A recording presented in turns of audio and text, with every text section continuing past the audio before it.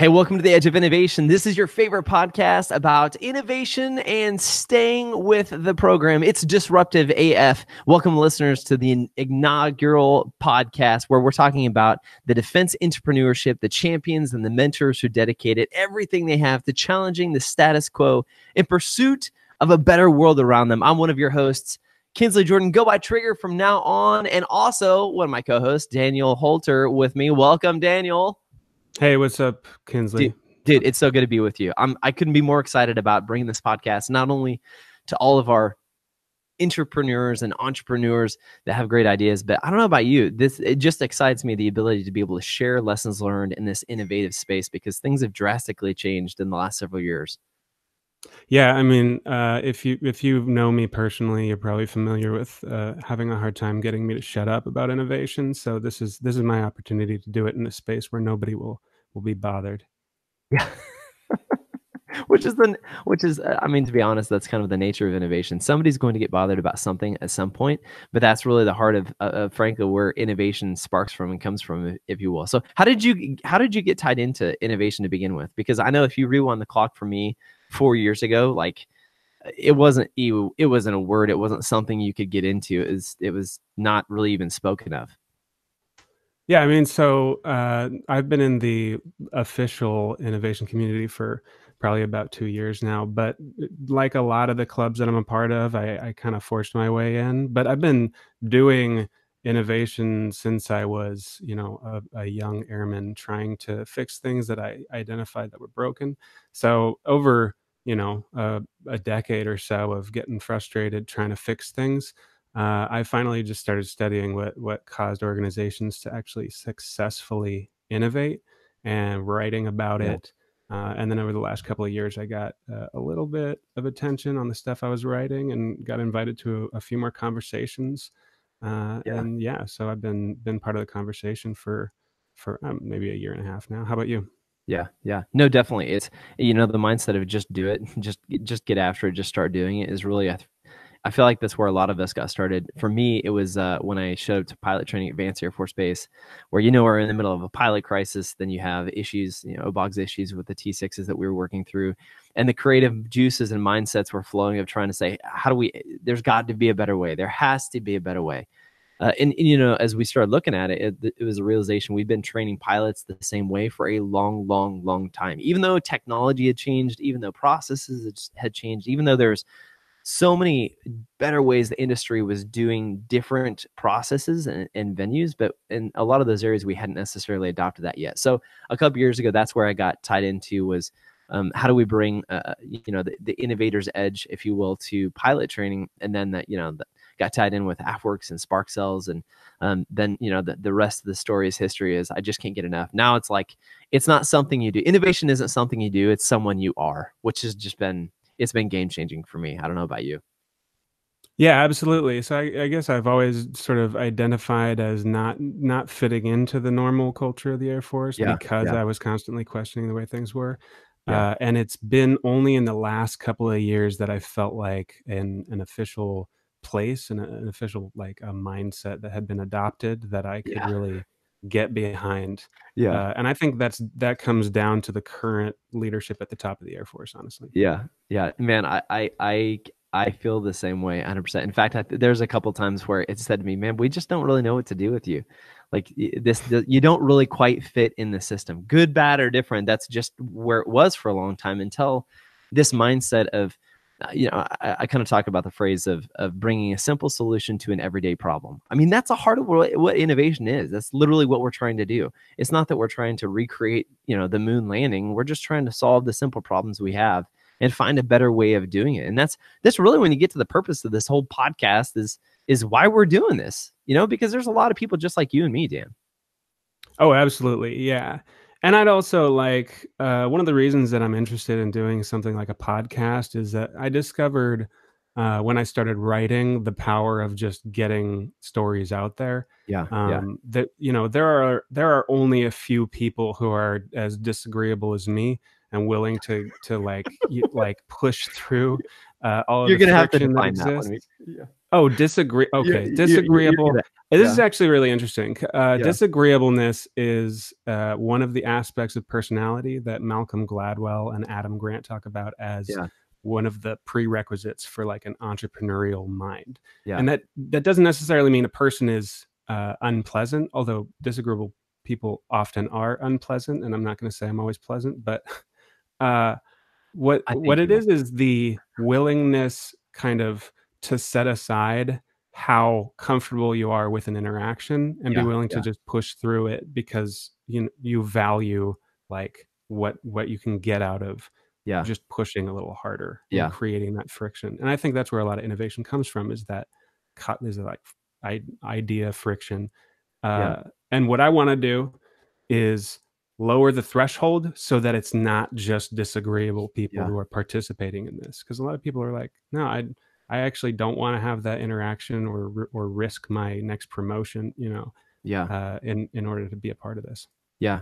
That reminds me of an example, and I think you probably sorted through this a lot yourself as well. But, when you're trying to tackle an issue or problem set that you have, whether it's at a local base, whether maybe it's at a MatchCom or even higher level, a lot of times one of my first steps is bringing the people who are involved into the space, into a room, and just having a face-to-face meeting, and then setting the objective. Hey, this is what we're trying to solve for. And the next thing immediately after that I try to let people know is, listen, we all have our frustrations. If we're identifying something that is in your wheelhouse or something you work on, we acknowledge you're probably just as frustrated as we are. But let's detach the connective tissue that is our feeling that we're failures because this isn't a bad problem. This is a problem. Detach from that and just focus on the issue itself. Because when we focus, just like you were talking about, when we focus on the situation or the process, and we're all focused on how we can make that better instead of defending why we have done things the way we have in the past, we're able to move past that mindset of I guess running into disagreeable situations. Because the best idea, I don't know about you, but a lot of the discussions I have is, hey, let's just keep the main thing and let the best idea win, regardless of whose it was, regardless of how it came about. The best idea, the best solution needs to win in this case. Yeah, absolutely.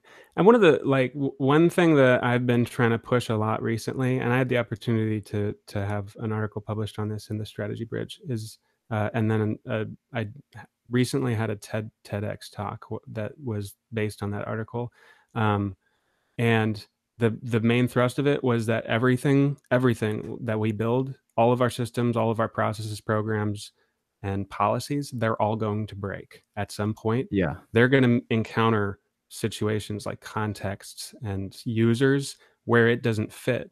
And we always need to be mindful that we can't be in love with a solution. We have to fall in love with problems, and allow those problems, like whether a thing is continuing to produce value, to guide whether we, like change the way things are. Yeah, and oftentimes that can completely and totally get missed, depending on where you're at in that system, and depending on what your interaction has previously been. And one of the things we want our listeners to know first, again, thank you so much for listening to Disruptive AF for our very first episode, because it's exciting to not only have you as a listener, but also to make sure that you get connected, because we want to hear not just the stories of what our experience has been and our amazing guests that are going to be coming in, but also we want to hear your experience as well. So make sure that you get connected as we get ready to go to break here in just a second. Make sure you get connected not only on YouTube, but also to our Facebook and social media pages with AFWERX and the Disruptive AF Podcast.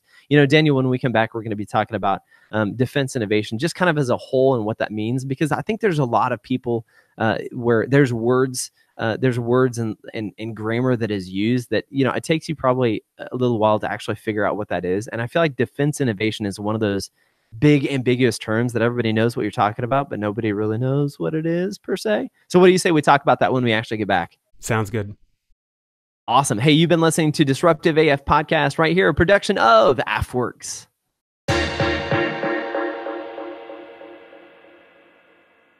Defense innovation is made possible by the power of community and collaboration, which is why AFWERX created a chat workspace, the Innovators Chat, where you can connect with other like-minded innovators.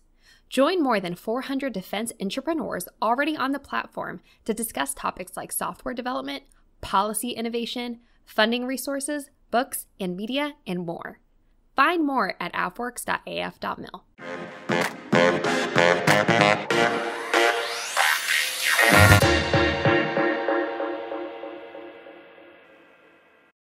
Hey, welcome back to the Disruptive AF Podcast, where it's your edge of innovation. We are here with our inaugural podcast right here. Myself, Trigger Jordan, and Dan Hulter, your kings of, or guides, I guess you could say, guides of innovation for the Disruptive AF Podcast.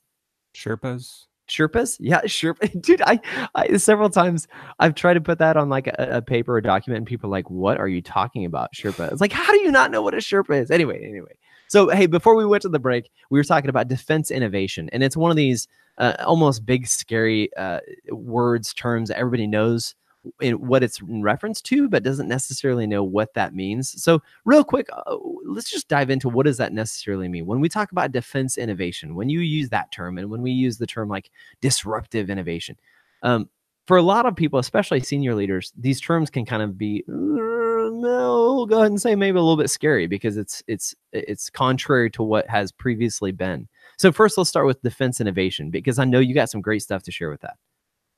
Yeah, absolutely. I definitely have some opinions on defining the word innovation specifically, because that's a lot of people's first order of business when we start talking about like building up an innovation cell. They're like, well, what specifically is it that innovation does? Yeah. And I've come from sort of a design thinking background, and one of my favorite concepts of design thinking is to diverge before you converge. And that just means that if you want to make something that's useful, that solves a problem, the first thing you do is not to narrow your focus. The first thing you want to do is identify all of the things. And that's the divergent process. And I think that defining innovation in a really narrow, specific way is a form of converging before you've sufficiently diverged. So when I talk about innovation, I'm just talking about somebody is experiencing a problem. That problem is real. And innovation is the process of introducing a thing that solves that problem or is useful to eliminate a pain point. Yeah. You know, as you bring that up so many times, I think a lot of people fall into this rut. Frankly, I've even fallen into the rut before, where when somebody does bring up a problem set, immediately you try to dive in and fix that thing without actually doing exactly what you talked about, taking that step back, looking holistically and say, okay, what are we even trying to do right now? Because there's been a couple of times where you get step 2 or step 3 into trying to create this solution, only to find out you're creating a solution to something that wasn't actually the problem. And you never took enough time to take that step back that you're talking about to actually see what the actual issue is. And that it's very frustrating to get to that point, but you're absolutely right. It's like that divergent mindset of taking a step back. That's huge.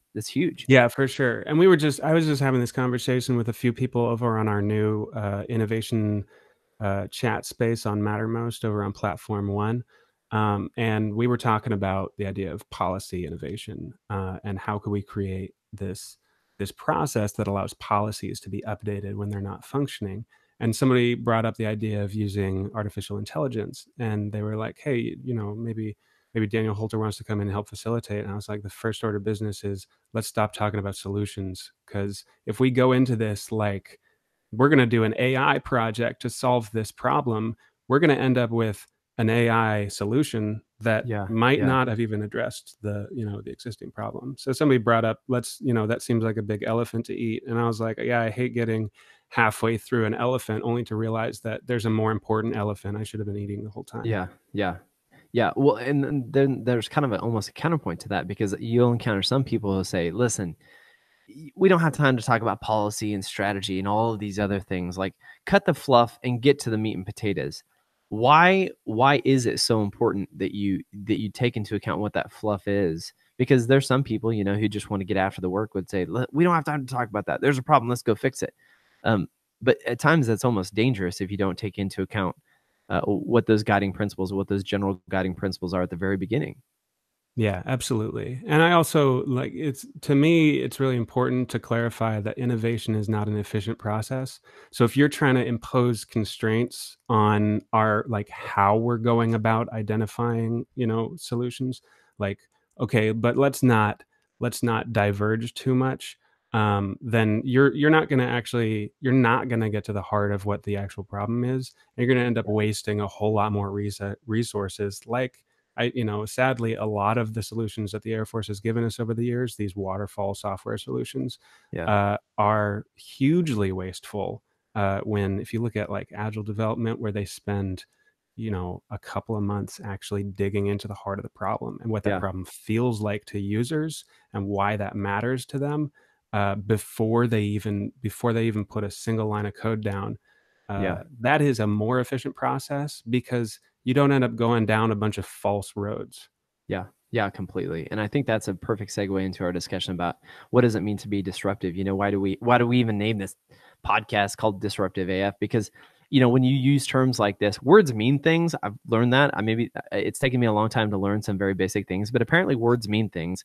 And for a lot of people, when you say, hey, man, we want to have disruptive innovation, for the policy holders, that's pretty terrifying, especially for people who have like programs of record, or you're talking to these senior leaders that they have been more immersed with how things have been than what things necessarily could be when we're talking about disruptive.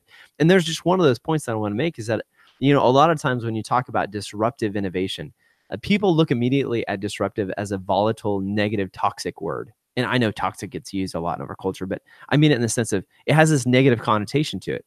But I see the flip side of it. When I see it disruptive, I see the opportunity for things to be broken down, almost like Legos. When I was a kid, build something I didn't necessarily like, I'd have to break down the blocks into individual blocks to be able to rebuild something that was actually useful or something that I actually wanted it to be. The disruptive is not destructive, but instead it's actually creative in nature. It allows you to begin at the beginning holistically to get a good holistic picture of where you want to go and what you're doing, just like you were talking about with some of those programs. Yeah, absolutely. I like to think about it sometimes like how forest fires are a necessary component of a healthy ecosystem, right? Yeah. It's impossible to engineer a perfect forest that won't ever need to have some storms or some forest fires come through and wipe out all the rubbish.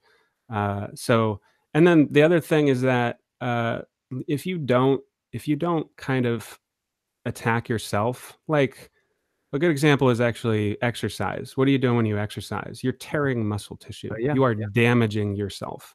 If you don't attack the system yourself in like a controlled way, then something else is going to attack it, and it's going to go a lot worse when it fails catastrophically. Yeah. And I think this whole COVID-19 thing is a perfect example of why it is so important to allow I don't know even know if there's the word disruptivity to exist within the system, and why innovation is so important. I just coined that word. Yeah, it is now. But disruptivity into the system, because either nature will do it or you can allow that to naturally happen within your system, but it's going to happen either way. And I think this whole COVID-19 thing, there's a lot of areas where there may have been abilities for people to telework, but as an Air Force, as a culture, we definitely were not optimizing that potential by any means at all. So what happens? People are not able to go to work. There's the requirement for social distancing. And now you have these programs that are popping up all over the place, enabling people to work more efficiently, more effectively, and continue on what they're doing. I mean, this COVID-19 thing has been totally disruptive to our system of what we're normally doing. However, it's been critical in growth. I've actually seen more growth in this in not only industries, but even private businesses as well. I've seen more growth than I have necessarily destruction. And I'm not talking about like what the market does. I'm talking about this disruptive mindset of saying, you know what, there's got to be a way to do this, and we have to do it right now. I could not agree with you more. And that's such a great point, that the situation we're facing right now is a good example of things failing catastrophically. And we've seen it a lot where the innovative mindset right now is exploding. And what I would love to see on the other end of this is not just people see it as an opportunity to innovate, but also an opportunity to think about how we facilitate innovation after this. Are we properly red teaming our own systems and our own processes and policies? Because I know that there have been a lot of us out there sort of, raising the red flag on communication systems in the Air Force. There's a ton of people, and a lot of them just got sick of fighting. So they kind of shut up. And now that everything's kind of fallen apart with communication, with connectivity, with how we do recalls and how we set goals when our normal kind of dysfunctional systems fall apart. I'd like to see a little more of, let's think of in terms of what if everything failed catastrophically right now, and make things fail in a controlled way so that we can innovate continuously, so we don't have to deal with those catastrophic failures. Yeah, completely. And to boil it down, I mean, it almost comes down to a single point. You can choose when and how disruptive innovation happens, or just disruption happens, or you cannot choose and allow it to happen to you. One of those is being proactive, and one of those is being reactive. And we both know how proactiveness goes. If the more proactive you're being and allowing that into the system, and I loved your example about the forest fire. I mean, it was perfect.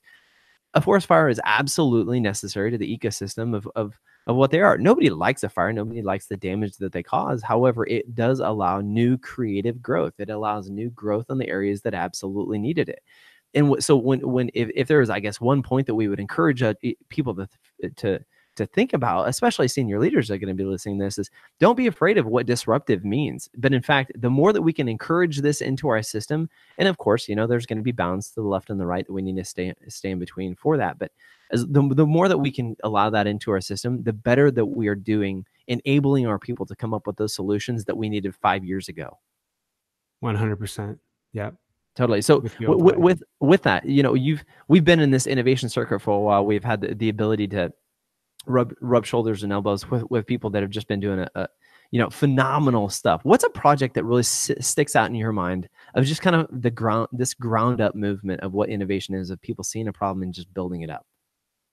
Well, so I mean, I've been heavily focused on my own projects, just because this is like a unique opportunity for me to not be sneaking my innovation projects during work.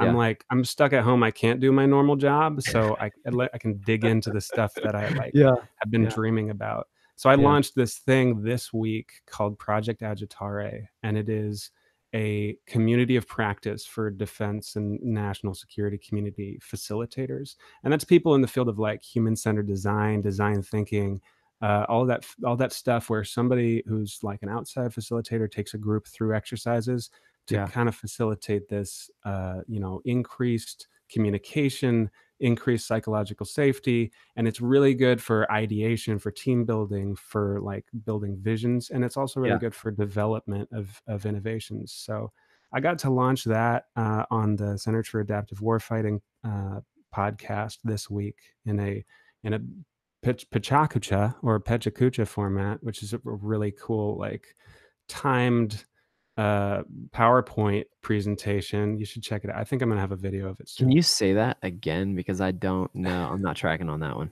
It depends on who you talk to. I've seen it pronounced Pechakucha. I've also seen it pronounced Pachakucha. It is a Japanese word that means chatter. And just to sum it up really quick, it is 20 slides advancing, like auto advancing, 20 seconds each. So you have to perfectly lay out your presentation, and it forces you to really like get to the point. It's 6 minutes and 40 seconds, I think, of just, get to the point. It's my favorite. It's my new favorite way of presenting things. It's way better than any normal PowerPoint presentation. Wow. So you got to pitch that there. Yeah. So I launched the program, I think last week on LinkedIn, and I had it was like 150 people just like jumped on it, and they were so excited that this was, because there's the problem that exists, and this has been my experience as a facilitator of design thinking, is I was in an innovation center for a little while, for like 8 months. Yeah. And I learned all this stuff, and we had a team, and we were supportive, and we were doing all this practice and dry runs and retrospectives. And then I came out to my new assignment at Hawaii, and I don't have that support anymore. And I'm trying to convince people to let me facilitate their stuff. And it is difficult to convince people that I can produce value. They just want to focus on mission. And I've had one opportunity to do this where I helped my flight scope out what problems we were facing, and they loved it. And they were like, let's do this next training day. And then that's going to be in a couple months. And I'm like, that's not enough. So this community is meant to like kind of help us support each other in finding opportunities to practice facilitating sessions, but also we've got a facilitators directory now with 8 volunteers who are willing to facilitate for organizations around them in the defense sector.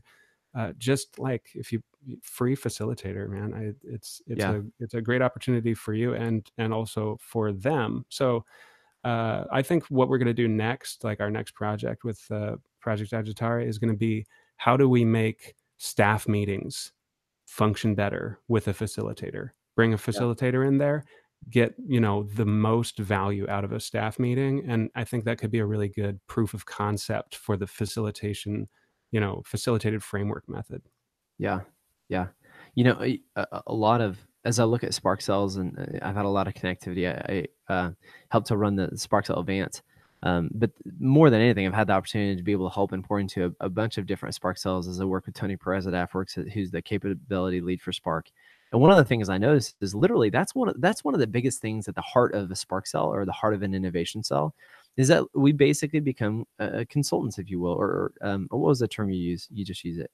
Facilitator. Facilitator, yeah. You become a facilitator of problem solving all the way across. And a prime example of this, literally now, there's not enough time on this podcast to talk about a lot of the projects that I think both of us have seen and been able to have a part of, and just the impact that they've had. I'm talking about not just impact at your base, but impact all the way up to the numbered Air Force, to the MAGCOM, literally changing the Air Force. But one of the things that I just noticed recently is, it takes a little while to build a culture of innovation to the point where people want to come into the innovation cell. They know that when they come in, that you're going to be able to help them. You want to assist them. Your entire focus is enabling them to create a solution to their problem. So one of the awesome things I saw recently, just literally last week, a couple weeks ago, our public affairs released an article on it, but our med group commander came in and said, listen, we're running out of N95 masks. I mean, this is as real as it gets. We're running out of N95 masks, which are the COVID, the COVID-19 masks that the medical teams are using. They said, we're not going to be able to get more in. We have to find a way to create a longer life of these masks. Is there a way that we could build a sanitizer? And dude, I don't know anything about sanitizers. I have no idea, but I know the people who know things about sanitizers said, hey, we'd love to facilitate a meeting for you guys. Have your med group team experts come over. We'll reach out to a couple of people who have some knowledge in this area, and we'll do it. And sure enough, man, they sat down. I just sat there with a cup of coffee and watched the magic happen. That's what I do. I just get to sit in the room and watch the smart people do the smart things. But I got to see these people come together and talking about, I mean, the things they were talking about UVC light and sterilization, and how long does the light need to be on, and before it's actually breaks down the material too much, and how much power and how much wattage needs to be done. And they literally created this sanitizing bot right there in front of our eyes, just with the ability of open discussion, open communication, throwing everything out on the table and saying, hey, what is the best way we can do this? In the course of, I think it was 24 or 48 hours, they created this first prototype, and they're using it, and they're still using it. And it extended the life of being able to keep those N95 masks and reuse them on a person-to-person basis. So a person got issued their mask, and then they kept their mask. And, they were able to draw out the numbers of how long the mask is good for. They can sanitize it 3 times, and then they have to throw away. But that's one perfect, simple solution where, a lot of times people look at innovation and say, well, what are you doing? What are you doing for me right now? But they don't realize is that innovation is not something you do at a point or moment in time. It's someone that you become. It's part of your culture. And you start thinking about solutions, and you start thinking in a creative, innovative way, in a way that allows you to create solutions at the time that you need them. And that's what's so exciting to me just about, defense innovation. That's what's exciting to me about this disruptive mindset. That's what excites me when you're talking about the ability to facilitate these conversations, is because when you're focused on the mission all the time, sometimes you need somebody to just tap you on your shoulder and say, hey, I got some ideas. I see you working really hard. I see some ways that maybe we could help you. Would you like some help? And that's what this is. That's what this is. Yeah, and we tend to be stuck in like convergent mode. We've got our heads down. We're focused on the mission, and then there's there are people diverging around us. I love that example of these innovative teams that are popping up everywhere to respond to the COVID-19 crisis. Because I've seen the same thing locally, just within my flight, producing these cloth masks. Now that they're basically mandatory in a lot of places on Yeah. base. But I mean, this is a good example of the power of communication, honestly, because I gotta talk with you after this about that UVC solution, because I got a guy looking for something to sanitize the inside of That's cargo awesome. planes. Yeah. But what I like to say about the power of facilitators and why we should all be embedding them in units is because this is an example of what happens when everybody clearly knows what the problem is. We've got COVID-19 came in and it was like, hey, I've got a bunch of problems for you, and just dumped them in our laps, gave us a bunch of free time to sit at home and think about how to fix them. Right. Yeah. So it's kind of like tailor made for, like self-producing innovations to solve its problem. What I'd like to see in the Air Force is that we create processes that cause those problems to emerge, and that's what facilitators can do. Is they can facilitate what's called continuous discovery. And when you do continuous discovery, you don't need a problem to come along, because you can pull them straight out of the ground. They are there, just barely under the surface. Yeah. And with a good facilitator, just I can guide your flight through a couple of exercises over the course of an hour and a half, and I guarantee you, we will get them to say things that they never said to their flight chief, that they never said to their commander.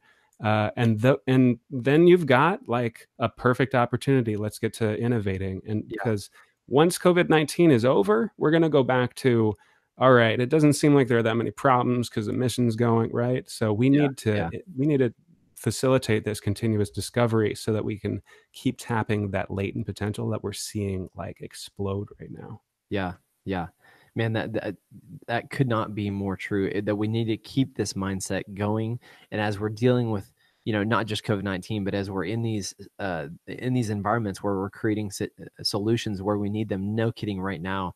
One of the things that I continue to reiterate, because actually next week we'll probably talk about this national task force that has stood up from the inner workings of what AFWERX has been doing thus far, which has led to, no kidding, like a national scale. We'll talk more about that next week. But one of the things I continue to remind people is that, listen, we don't just need a process for the next 2 weeks. We need to ensure that we are creating the pathway such that this can continue on, that the capabilities that we built here and now have the ability to continue to grow over the next year, over the next several years, because a lot of the problems that are literally being addressed right now are not problems that just exist because of a pandemic. They've just been shown in more light because of the pandemic. The problems that existed for a long time, now they have just truly come to light for what they actually are. And I love that you said right beneath the surface, because a lot of times when that still water's out there in a beautiful ocean, you have no idea what's lurking underneath until you break that surface and you look down and you see, oh my gosh,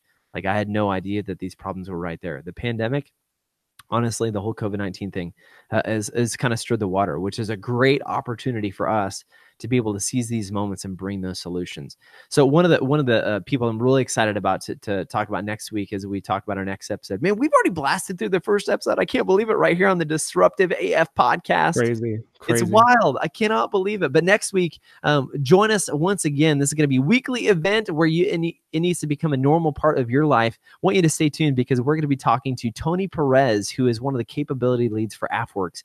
And he's actually one of the people who leads Spark cells, the Spark lead for AFWERX. So if you've seen Spark cells popping up at your bases, if you see these innovation cells coming up, Tony Perez is the one who's leading the charge and not only getting them plugged in and educated on what does this process look like, but really enabling them to be able to move forward in their own units, in their own organizations, in their own wings. And the thing that I love the most that Tony does is that he makes sure that people understand that innovation needs to be customized to your organization and your unit. It's not a cookie cutter. It doesn't need to be a cookie cutter. It needs to fit with what makes sense for where you're at, what your organization needs, and what your guys' mission is. And that sometimes looks drastically different. But you know what? That's okay. That's huge. Huge. Dan, parting shot to our viewers tonight today on the Disruptive AF podcast. What's the most important thing they need to take away from today? Man, I think that everybody needs to take stock of what it feels like right now to see all this innovation kind of popping up around them, and see like what potential exists in your unit, what potential exists in your flight. You got these people who are eager to solve problems once they know what they are. And I want people to hold on to how that feels, because as soon as these problems are gone, we can find more problems. I guarantee it. Yeah. Now is the opportunity. I heard somebody say on another conversation that I was having earlier that you can look at something as a tragedy or you can look at it as an opportunity. And that's so true, even based on what we're going through right now. And even going back to your examples of the forest fire, you can look at that and say, oh man, that's terrible that happened. Or you can look at the opportunity that it presents and the new growth that is going to come from it. Of course, you know me. I mean, I'm an optimist pretty much through and through all the way. So I'm always going to find a way to be able to do it. But gosh, I feel like innovation does that. And we are so glad to be able. Yeah, go ahead. I'll see if I can bring you down over the course of this podcast. Get out of here. You can't do it. It's not possible. It's not possible. Well, hey guys, thanks so much again for listening to Disruptive AF right here, your favorite podcast during the week, keeping you close and connected to your innovative edge right here for Trigger and Dan. We'll see you guys next week. Make sure to like and follow the subscribe button and the bell to make sure you get notifications each and every week of the great content that's rolling out of here, the Disruptive AF Podcast. Dan? Thanks. See you guys.